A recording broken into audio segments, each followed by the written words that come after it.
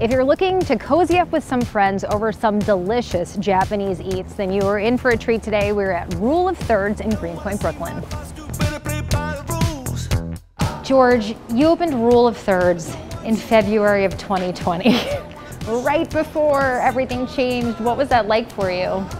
Well, I'm really happy that we opened at all. We were open for 3 weeks and shut down on March 15th. We didn't reopen until August, so we were closed for 5 months. What do you serve here? So Rule of Thirds is a Japanese restaurant. We're really inspired by the izakaya style restaurants, which are basically great places to go and get together with friends and drink and enjoy food and have a good time. You came up with a really great way to get through the colder months. What did you do? We created these private dining bungalows. We call it our winter village, and there are 4 rooms that are heated and ventilated, totally exclusive to your group for the evening.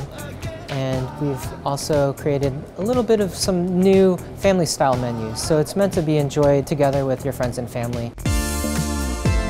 George, we're now out here in the winter village. It's nice and toasty in here. You have the heater up there, you have these other ceramic heaters underneath. Tell me about the planning that went into it. Sure, we definitely wanted everyone to feel safe and comfortable. So the way that these bungalows are designed are to optimize some airflow. Like for example, the eaves of the roofs aren't connected to the walls, so there's ample circulation up top, as well as the whole structure is on stilts. So down below, there's open air circulating from the bottom up as well.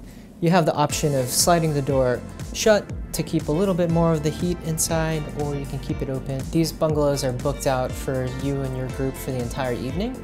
So, you know, we encourage people to come a little bit on the earlier side and just stay and relax and kind of feel like you've left New York City for a moment.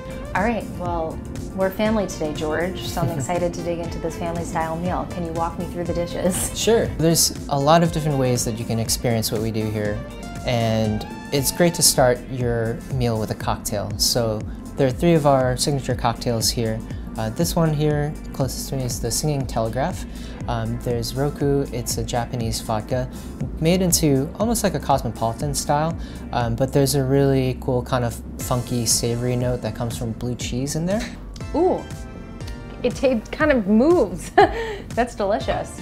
So today we'll be tasting our sashimi plate with the tuna nori tartare and build your own DIY sushi tamake. I love uni.